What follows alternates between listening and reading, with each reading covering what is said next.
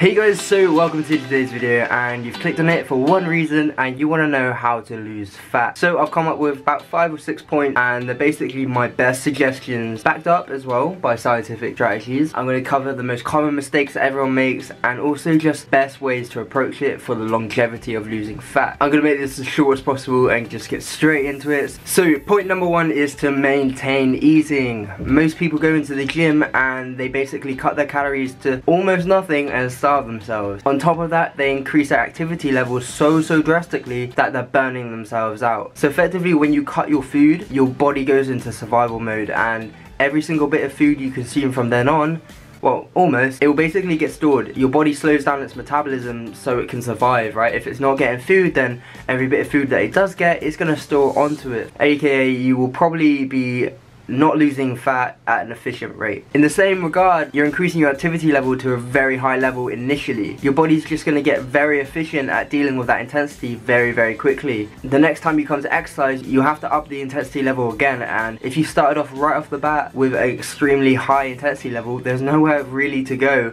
without absolutely killing yourself in the gym. So the first 2 points, basically I would suggest cutting your calories by 250 maximum. See how you go. You don't even have to exercise, just cut your calories by 250 and look at your physique as it changes over about 2-week period. Maybe it needs a little bit more.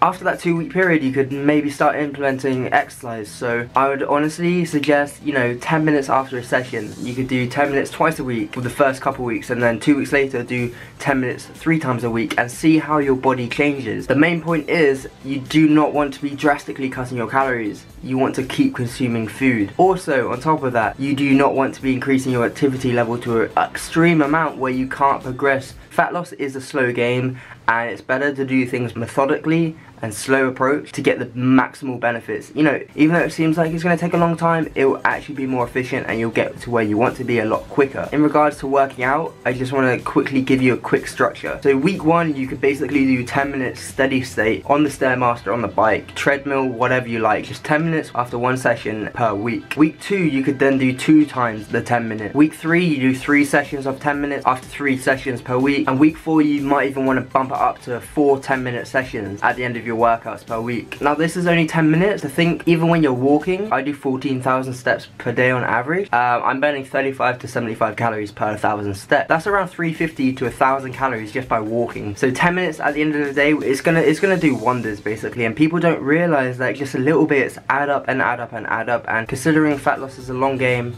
it's gonna add up eventually. So guys, I want to quickly interrupt this video by saying a little bit more about this. If you didn't understand it originally, I'm going to go a bit more in depth. Please skip to the time on screen right now if you don't want to hear anything about the program. So guys, in the description you will find the link up here, and it will redirect you to this page. So at the top here, I've got the actual overall structure of the plan, so how you're going to be able to implement your cardio into your routine. I'll briefly go through this again. So cardio, none in the first week, just implement resistance training. Week 2, if you have not lost any weight, then you can progress to week 2 and implement 1 10-minute session. However, if you are losing weight by just implementing resistance training, there's no need to increase cardio. Just carry on with the resistance training until you hit a plateau and you don't lose any more body fat. You only want to increase your cardio and progress week by week if you aren't losing fat. Let's be honest, if you're losing fat, what is the point of increasing your activity level? If you're decreasing fat anyway, there's no need. You're just gonna wear yourself out. So this program is very basic, and it's a rough guide for you guys to go take away. If you have no knowledge about working out, that's a great place to start. You may be thinking, how the heck do I find a resistance program? All it says here is chest, tri, and shoulders, etc. So scroll down the page and you will find this pull workout, which includes back and biceps, all the exercises here, your sets and reps. Over here you want to be able to record the amount of weight you used for each exercise. Now each week you want to be increasing the weight you used. So guys, that's about it. Let's get back to the video right now.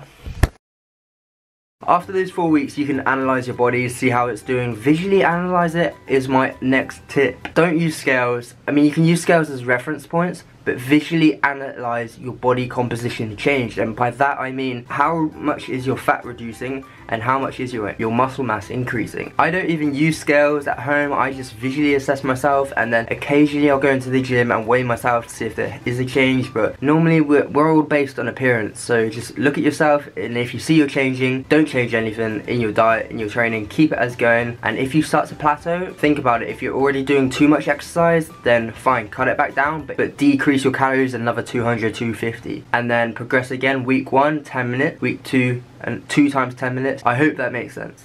Point number 3 is to cut the dirty foods out of your diet. Stick to clean, natural based, organic products. So I want you to go to the shops. Do not buy your ready-made lasagnas. Buy sweet potatoes, all these natural ingredients that you can then put together and make a meal. You'll basically know what's going on in that meal, and most likely you'll reduce your sodium intake and also your saturated fat intake. And both these components are big water retention compounds. Basically, more sodium in your diet, the more water retention underneath your skin, which will appear like it's fat for you guys, but in fact it's just water. Your body's storing lots and lots of water. So as soon as you reduce that, you're going to become a lot more thinner in the face, in the body, and that's probably a really good idea, including the mood benefit. For me, if I consume clean foods, I know what's gone into my meal, I will have an increased mood, my confidence will go up, and I'll be more motivated to stick to that plan. And if I consume Taco Bell, McDonald's, these ready-made lasagnas from Tesco, whatever, I feel really down. It's very high in saturated fats, and consuming that amount of fat is not good for you, and you'll feel very lethargic. Whereas if you induce healthier food options, then your mood will increase and you'll feel a lot more energetic to start the day. So my 4th tip is to, once you've bought these clean foods, to track it. And you track this with MyFitnessPal. It's probably one of the best apps. It's the one I use out there. Track your foods once you've consumed them, and you'll basically be able to set yourself a calorie intake and a macronutrients intake. So you'll be able to know your carbohydrates, your fats, your proteins, even sugars, and very minute micronutrients and macronutrients as well. So the benefit of that is basically you know exactly what is gone in your diet. You can set yourself a calorie intake goal for the day, for the week, and stick to that. If you want to be in that 250 deficit, then just reduce your calorie intake by 250 to your overall goal. So on top of that, it tracks your activity level and steps per day. So it's a very accurate tool to measure exactly what's gone in your body and exactly what has gone out of your body. Tip number 5, or maybe 6, I can't remember at this point, but it's to stick to compound movements. If you're in the gym, lots of people say they want to lose weight and then they go for really high repetitions and lower weight. I mean, it does work, but it's probably not the most efficient way at losing weight. My suggestion for you guys is to stick to compound lifts. Compound lifts are the ones that incorporate most multi-joint and the incorporation of your full body. In regards to that, you're going to be burning more calories in the shorter space of time. You're going to be performing less reps with a heavy weight. You're going to be inducing muscle breakdown so you can repair and get stronger. As we know, fat sits on top of muscles, so your muscle will actually shape the fat and it make you appear like you've got less fat on your body. On top of that, you're going to be burning more calories because it's a compound lift. It's a lot harder. And number 3, there's actually a thing called the epoch effect. Epoch effect is basically the rate at which you burn calories even after you finish resistant training. So as you know, that muscle breakdown, the repair to your body, it needs fuel. The epoch effect is basically up to 24, 36, 48 hours after you've worked out, you'll still be burning calories, in the sense that you will be repairing your body.